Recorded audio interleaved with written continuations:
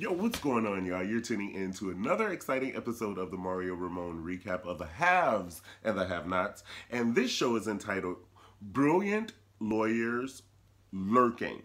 Okay? Now, I have a co-host today. It is this paper towel because I have that flu thing going around. Oh my God. There's nothing I can do. I'm wheezing.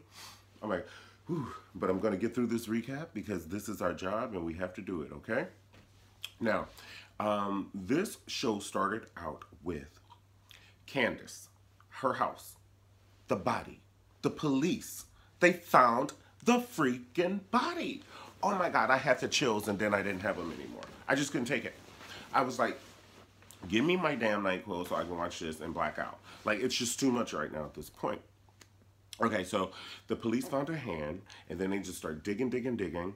And so as soon as they were digging, you know Jeffrey's boyfriend had to call him, and he was like talking to him in like that old Harriet Tubman language. You know how when Harriet was talking to the slaves, and she was like, meet me on the other side of the river, but Master was standing right there and didn't have a freaking clue? Harriet was like, grrr, grrr. And then they all just start saying, meet me on the other side of the river. Meet me on the other side of the river. That meant meet me on the other side of the river at 8 o'clock, okay? So Jeffrey's boyfriend was kind of speaking Harriet Tubman language to Jeffrey. He was like, yeah, baby, we found a body. I'm going to need your ass to get in that hotel room that we always do our nasty stuff in, and I'm going to fuck you up. All right, I'll see you in 2 hours. Yeah, I'm fucking you up. Okay. All right, Yeah. Oh, bring your little black bitch girlfriend too, Candace. I can't wait to see you. Okay, bye-bye. Putting me in a predicament like this. Oh my God, fucking you both up. Okay, so they found a body, which I just thought like I was going to lose all my hair, but then I was like, well, shit. I don't have any hair, so I'm to the good. I just thought I was going to lose my hair when they found the body. I couldn't believe they found the body. Yeah. Even though we saw the grave protruding out of the ground like that for like 2 weeks, I thought that was what we were doing, We were, acting like we went to Stevie Wonder University for investigations and don't nobody see this protruding grave? We should have been found the body. But you ain't heard it from me. So, let's go. 2 things. I think Tyler Perry is being very savvy. He's using 1 actress for the price of 2, or 2 actors for the price of 1. Whatever. I think Hannah and Quita are the same people. Is Hannah and Quita the same person? I don't know. They have the same hair. Well, maybe they have the same wig. But I almost blacked out when Hannah was in that hotel room and she had that braid wrapped around, that Princess Leia braid from Star Wars they done picked up and wrapped around her eye. Oh, y'all gonna make me hit my damn head and black out. I'm gonna see your ass. Fuck you up. But I can't take it. Hannah and that baby, and Hannah, the baby, and her son, now they're living in the gas station bathroom. It's just so sad. I don't know, ain't no privacy. They better get some, some sheets and put them up on the wall like little dividers. I don't know how we're gonna break this room up. But 3 people can't sleep in this little room. It's just so sad for my heart to see. And you know that once Candace gets word that they are in a gas station bathroom, all 3 of them living, she's gonna go ballistic. Speaking of Candace and Jeffrey was summoned by the mighty Veronica. She was like, you 2 get your little asses in this hotel lobby so I can talk to you the way you need to be talked to with this good-ass wig I have on. Veronica's hair looked exceptionally well. I think this was the best hair she's ever had for all of the seasons. Veronica's hair came from her roots. I don't know if they used that Janet Jackson spray that they gave her in Black Cat. You know that Black Cat spray? So you could do Black Cat, and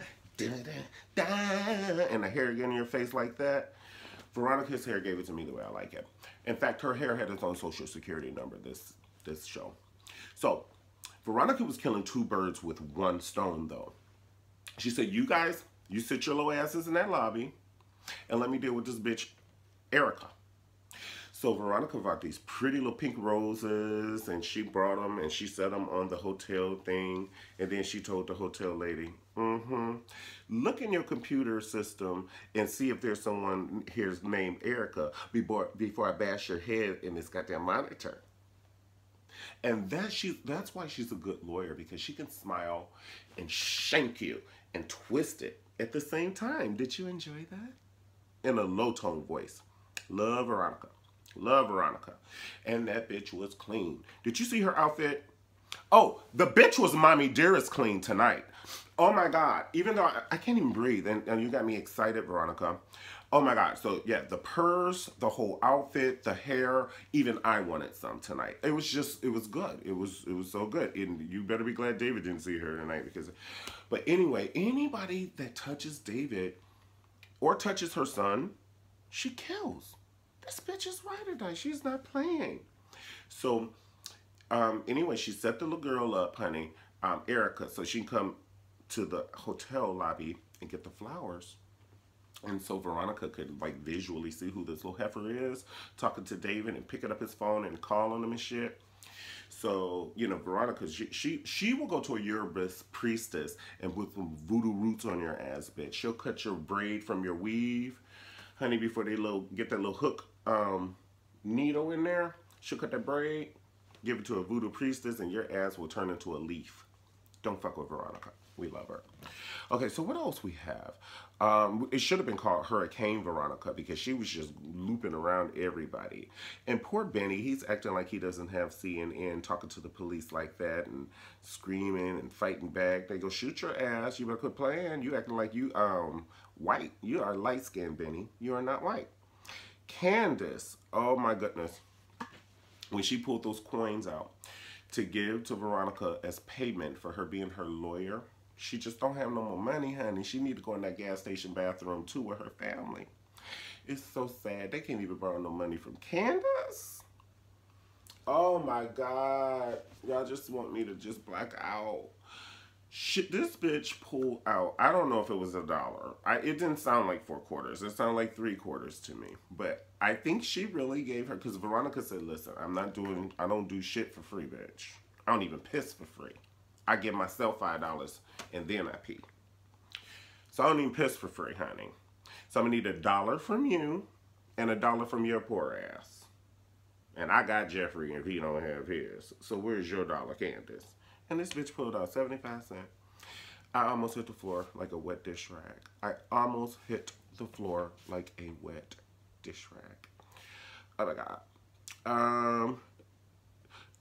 Another thing I almost hit the floor like a wet dish rag is when Veronica was talking to Candace the way she needed to be talked to, and she was talking about the threading to her couture wear, and that is true, because when you do have like couture, there is a different stitching, and the leather changes different colors and all this shit.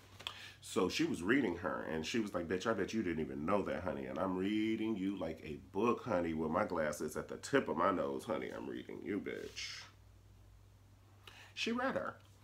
And not only did she read her for filth. It was a good old Mommy Dearest read when Mommy Dearest told Coca-Cola, don't fuck with me, fellas.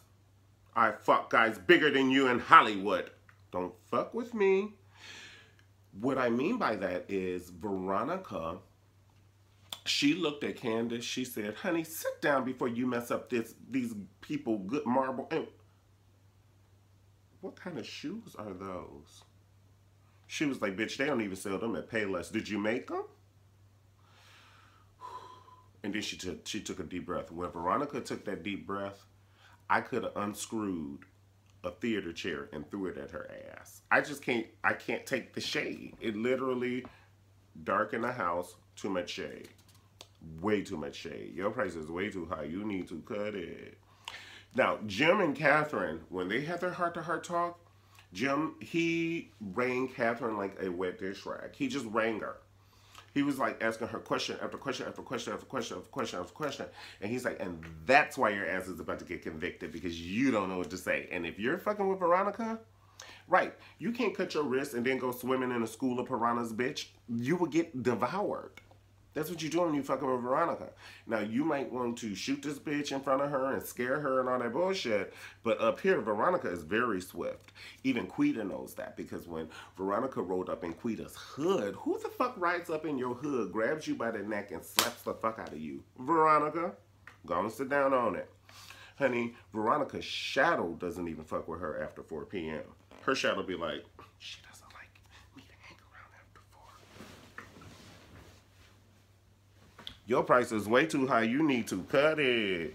All right, so, and poor Wyatt, he is just driving down to the hood, honey, and that's what you get.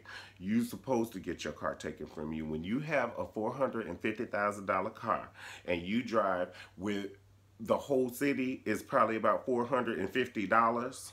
The whole city is worth $450. You're supposed to get carjacked. 2 + 2 is 4, even when you're dealing with pesos. Right. Water's wet. It's not damp. It's not moist. It's wet. That poor Wyatt. He ain't learned. He just got out of a goddamn coma, and he's fighting his drug dealer friend for some more drugs. I don't get it. Speaking of drugs, when I left the doctor, this bitch done wrote me a prescription for everything. Everything. I think she wrote me a prescription for some clear fingernail polish. I mean, everything you can imagine. I got turkey bags. She wrote me a prescription for turkey bags. I felt like Anna Nicole when I left out of there. God bless Anna Nicole's soul. But I felt like Anna Nicole when I left the doctor's office. And my voice still sounding like I've been on a vocal tour for 4 months and this is my first day off. I still don't have my voice. It's all good. Well, listen, guys, I'm going to see you next time on the Mario Ramone recap for the haves and the have-nots.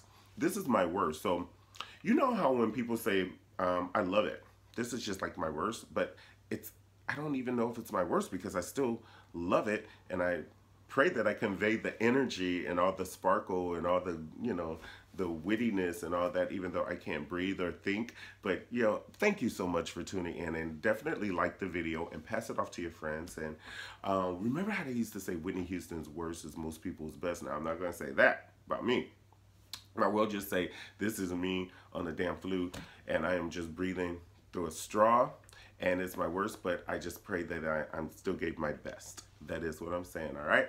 I love you guys so much. Big cyber hug, and I'll see you next time for the haves and the have-not review. And then, like I said, this one is entitled A Brilliant Lawyer's Lurking. Peace.